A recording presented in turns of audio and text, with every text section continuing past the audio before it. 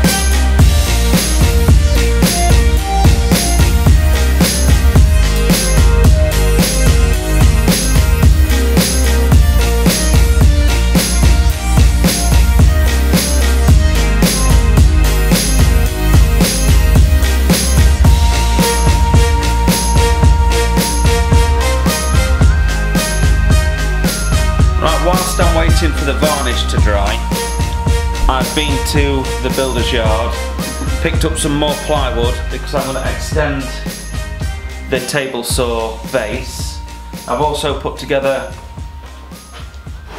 and finished the crosscut sled. So you can see this is basically a sled with two rails that fit into the corresponding slots on the table saw. And you put your timbers on there and you slide it backwards and forwards on the saw and you get repeatable cuts every time, and it's much easier than running it along a fence. So with that we can sort of get rid of the fence, and I made a mini one just with the one leg which I used to cut the new one, and this has also got a 45-degree angle on it so I can cut miters. You do have to be careful of that blade though poking at your fingers. So you don't really want your fingers on the edge here. But she works. Whew, she works a treat. I've noticed that cutting that timber today though has caused a hell of a lot of dust in here. I've had to put the Unit 1 sign outside to dry because of the dust. So it's going to take a lot longer to dry. I might not get it up on the wall today. So I need to combat this dust problem.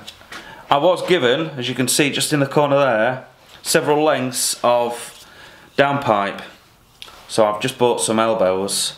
I'm going to run a loop of pipe all the way around the workshop, and every now and then we'll put a branch in there. I do have a branch in here somewhere. And out of this branch we will have a gate and a vacuum hose of some point to collect the dust from wherever we're working. It's another project. I probably don't need to burden myself with it, but by doing this, once it's in place, think of all the sweeping up that I'm going to save. And I can also do a little sweeping area on the floor, so one of these runs straight down to the floor and you just brush everything into that and it picks up all the dust.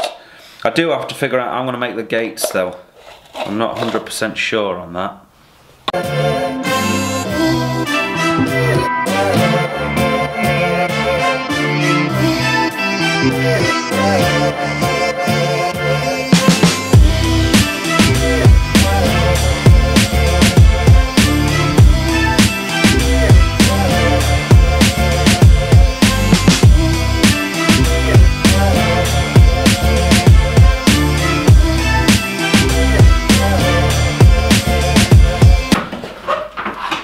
Righto folks, I feel like this warrants some explanation before I run off too far ahead with this project. Sucking up the dust from the workshop with this old Dyson vac works fine, but the filter has to be removed because it gets blocked up so easily with the fine particle dust. So the idea is to build what's known as a cyclone out of this old fermenter. So I've just spent a little bit of time cutting some holes in here with a knife, with a Stanley knife. The top hole fits neatly the accessory connector for the vacuum cleaner, and then on the side here we have another hole, and this is to take a piece of the pipe that I'm going to run around the unit to make it into a dust collector, and then also a 90 degree. I could have used a 145 looking at it now, but we'll use the 90, see how it goes. Then that 90 goes on there, inside, and when the air comes through, we're forcing it to go around in a circle. That's the plan. And then when we put the lid on, okay, then all of the vacuum, so to speak, is now directed through this pipe and has to go via this bucket, and with the swirling motion all of the heavy particles should fall to the bottom and just air gets sucked up through the top, and it works if you watch.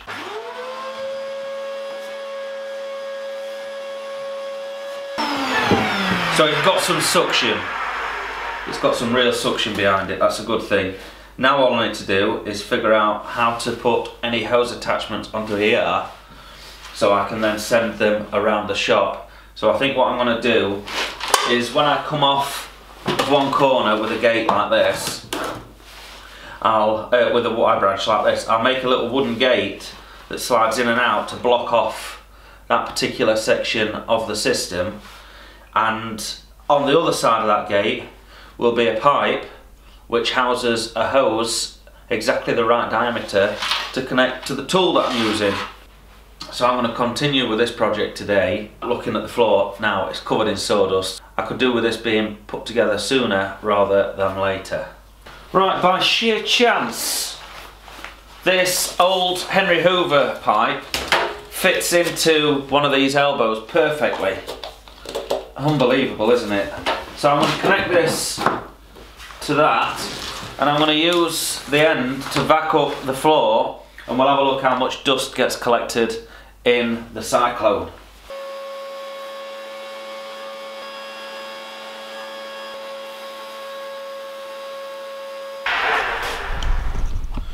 Right, the moment of truth. Let's have a look how much dust is actually in here. Oh well. We sort of sucked up a fair bit there, wouldn't you say?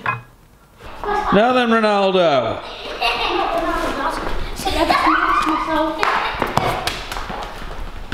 Nice kick. Oh, look at the skills. Careful, that's my car. I want to see a funny face. A funny face? Mom, look how fast I can go back. You ready? That is a terribly funny face. Right, Gemma buggered off with my batteries, so I've not managed to get too much footage again. It's not going well, is it, this vlogging thing? So I moved this table that was down here. I've put it over on that side, dropped in another electrical socket for a box around the mitre saw to enable me to catch all the dust. It seems to be working.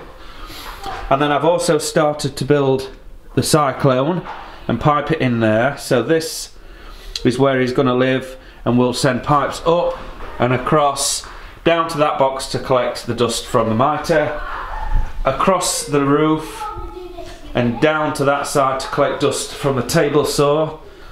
I broke my Hoover pipe, so that's being glued back together.